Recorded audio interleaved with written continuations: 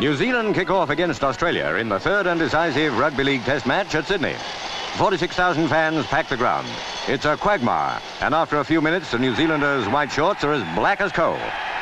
They take their rugby league pretty seriously down under. Feeling runs high, and before long, it looks like a punch-up all round.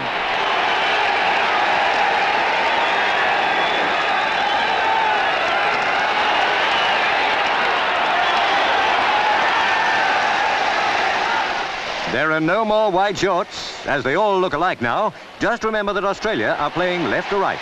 They're on the attack. Raper passes to fullback Ken Thornett. He sweeps all opposition aside. It's going to be a try, the first of the game. 3 points for Australia. So the Aussies lead 3-0 at half-time. On the resumption, they attack again. Langlands is away. 6-0 to Australia. A New Zealand attack is broken up and Langlands begins to turn the tables. He takes the risk of punting it upfield, and wing three-quarter Irvine streaks after it. He also kicks, so just watch how Irvine scores.